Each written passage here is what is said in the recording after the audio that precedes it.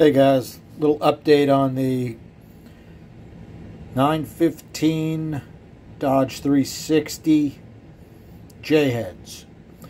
You can see I worked quite a bit of work on this roof.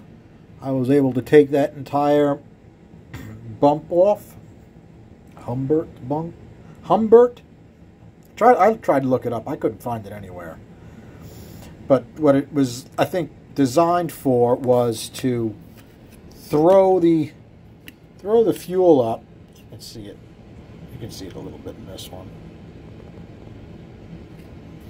Throw the fuel up towards the chamber, I think.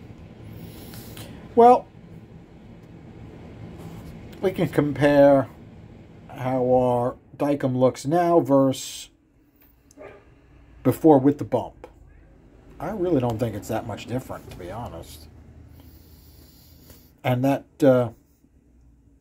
guide, that long guide, I took a lot of metal off that guide, and it's still massive. It's kind of in a funny spot because, you know, it's so far in that it's hard to really lean on the burr and keep it in a spot. So it takes a long time to take any metal off of that. So what I did was I took a look at our original airspeeds and I made some adjustments. So what did we wind up with? Not that big a difference on the second cut. Okay? Plus, plus, plus, plus, plus, minus, minus, minus, plus, plus, plus, plus. And the pluses are not that big. Okay, if you look at 200, it goes 118.7 to 119.4. 300 actually goes down a little bit. 350 goes down a little bit. 400 down a little bit. 500 went up from 243.1 to 247. Didn't make a huge difference. Yeah, I was trying to get some serious flow numbers out of it, but I did not lay the short side back. And I didn't want to because, you know, I like the meat in the curve area here. But what I did do on the short side, let me, you can see it in this picture here.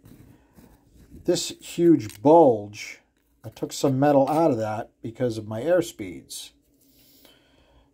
And the airspeeds on the short side now are arguably better.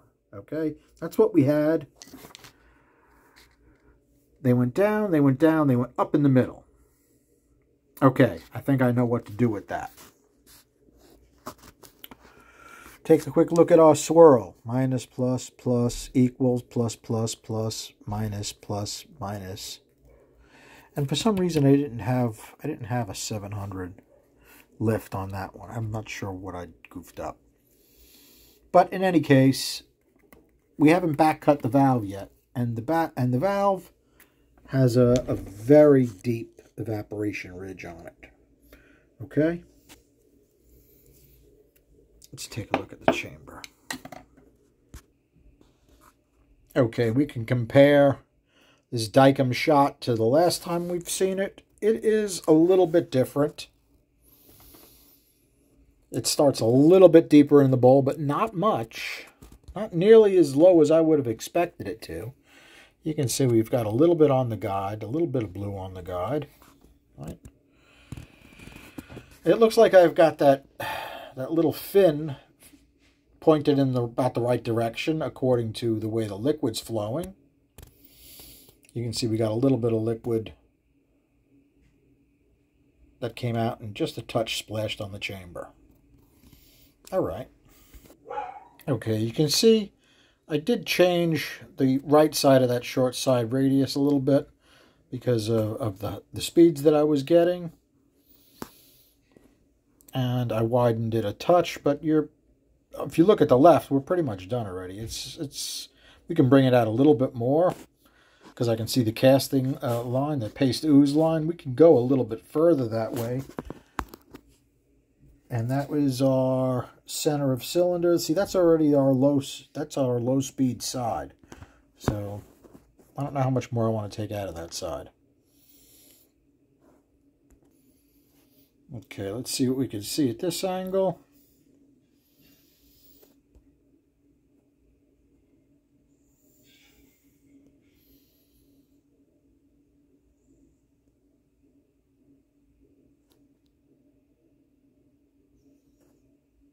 How'd we do with the speeds on the roof? Let's take a look at that. Okay, speeds on the roof were 183, 231. Now they're 189, 209. They're much closer. Okay, so that should help. Take a look at our short side radius speeds. 408, 406, 393. We got minus, plus, minus. I'd like to knock that middle one down a little bit. I have to work on that. Let's take a look. I did do a little bit of work on the exhaust. Let's take a look at what we got on that. Okay, we did a little more work on the roof. We got plenty of metal on the roof. We got plenty of metal on the sides, but I don't want to just make it huge either. I'd rather have a small efficient port. And this port is not small. It's relatively big. And it doesn't really flow that much better than the 318 ports. And this 360 port, the intake port, doesn't flow a whole lot better than the 302 ports. And when you look at it, it should. So, I'll admit I'm not a Chrysler expert, and this is the first pair of J-heads I've ever touched. Not sure what I'm missing. I mean, yeah, I think I'm going to give Rob a call and say, hey, okay if I cut a back cut on this? I'm sure he's going to say yes. He's that kind of guy. He's like, yeah, let's figure out what's what. And we'll do that. Okay, you can see the exhaust. It looks better than it performs. I went by the air speeds and tried to adjust it to improve the air speeds. Let's see how I did. Okay, all the way on the left. Those minuses and pluses are from completely stock. So these plus and minuses are in reference to these numbers. So how'd we do? We got minus, plus, minus. Okay, we got a nice boost in the middle of the port on the outside wall.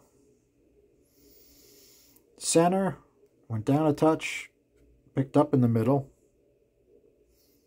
quite a bit, lost a little bit on the floor. The floor is tough because it's got the wrong shape to the floor. I was actually, 3 o'clock in the morning when I'm dreaming, this is what I'm thinking of.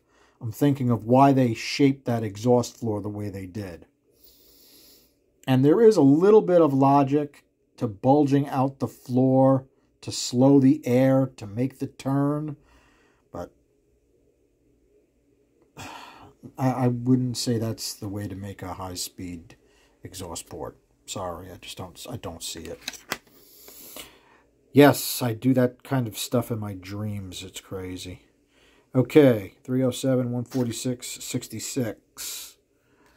Up, up, minus. That one corner is completely dead. Let's take a look at